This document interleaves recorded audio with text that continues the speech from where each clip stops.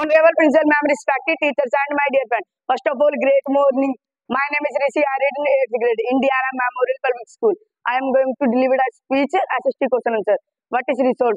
Anything that can be used is a resource. What are biotic resources? Biotic resources are living resource such as plant and animal. What are abiotic resources? Abiotic resources are non-living or non-living resource such as rocks and plant.